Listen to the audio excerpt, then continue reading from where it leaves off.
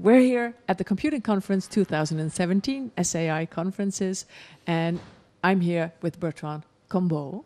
Yes, he's with the Northern Arizona University, and he is professor of practice, but your specialty is cybersecurity, right? That's right. Okay, so you have been researching an area in cybersecurity that people find surprising. That's right. Tell me.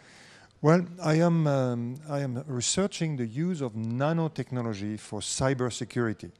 Okay. And people say, what's the relationship? Yeah. And what's in the cybersecurity, we are using the cryptography of the 80s, the one that was using RSA and all of those wonderful mathematical equations, yeah. but with a quantum computer and other powerful element, you can actually break or think that we're going to be able to break those kind of encryptions. Yes. Which means that what I'm studying right now is replacing that cryptography with nanomaterial, producing, let us say, a new form of keys that are highly random, and how to develop a full cryptography, key exchange, encryptions, password generations, and to have a full system based on this new type of cryptography. Aha, so where does the research for that cryptography start?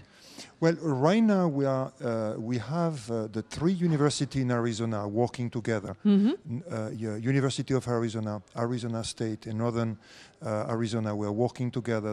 The materials is coming from the Arizona State. Okay. And at Northern Arizona, we're working on the crypto system. And currently, we're also working with the Air Force Research Lab. Okay, so what does the Air Force Lab provide?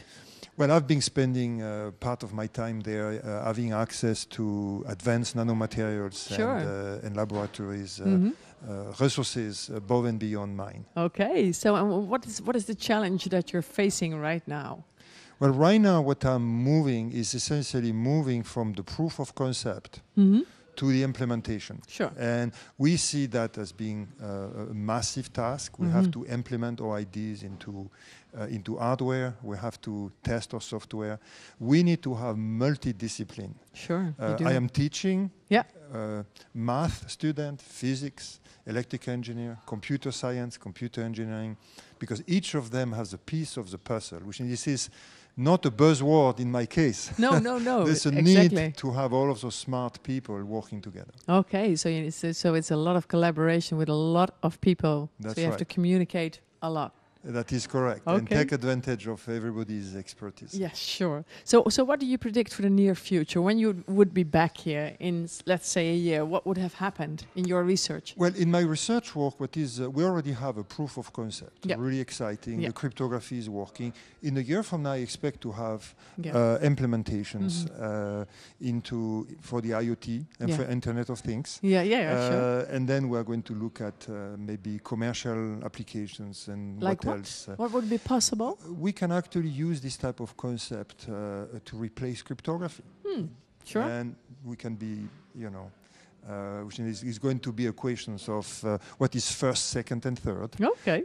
We have a lot of scientific work to develop. Yep. Now we also developing some type of a fuzzy logic. Yeah.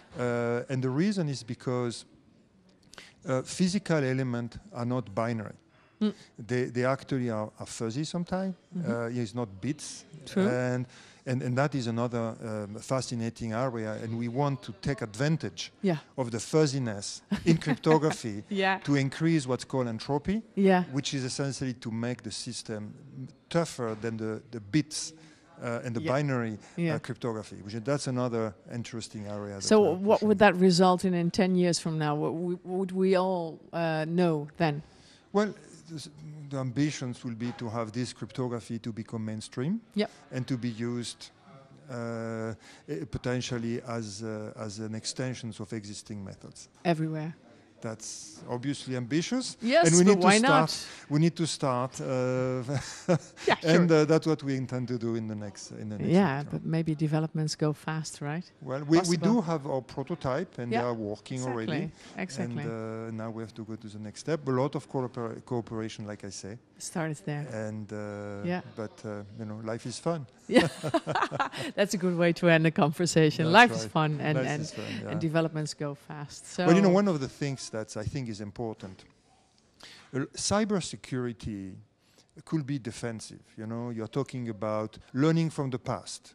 Danger. Well, we think that the hacker are preparing new methods, I see. which means that spending our time protecting us from the past I see. is not going to be the same than perhaps coming with new methods of cyber protections, which means that I also think that it's an opportunity to switch to a new area where the cyber crime is not yet ready to go.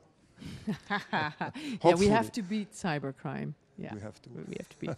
Thank you so much, Bertrand. Thank you very much, Chris. Yeah, thank you for watching. We're here at the Computing Conference, and you can see more clips and talks on the YouTube channel. Thanks.